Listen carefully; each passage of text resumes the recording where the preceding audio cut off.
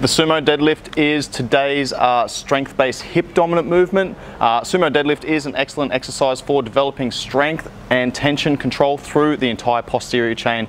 The reason I like the sumo deadlift is because it suits a lot more people as opposed to a conventional deadlift, and also it takes our feet wider, gets our abductors firing and our hip rotators firing. Particularly good for those taller lifters that struggle to get into a good position with a conventional deadlift also.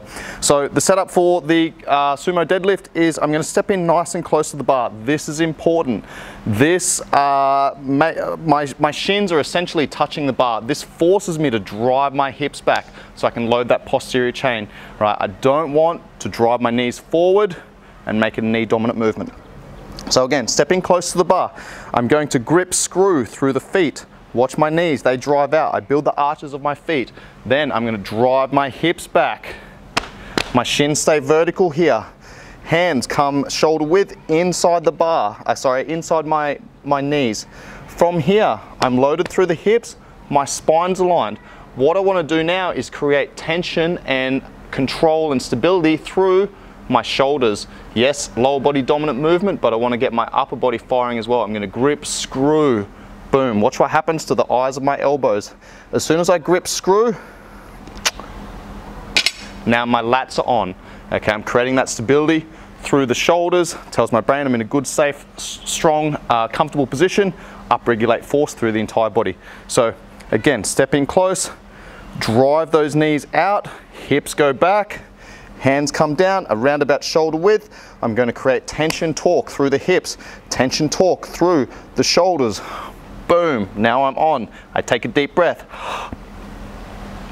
Stand tall, I either breathe at the top or the bottom. I personally prefer to breathe at the top because it allows me to maintain tension in that bottom position. Common issue I see with any type of deadlift is people are overextending through the lumbar. I don't want to do this. I'm going to start loading up my lumbar spine. What do I want to do? Boom, drive the hips forward.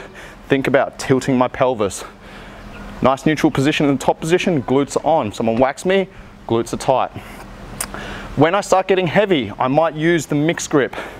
This is where one hand's over, one hand's under.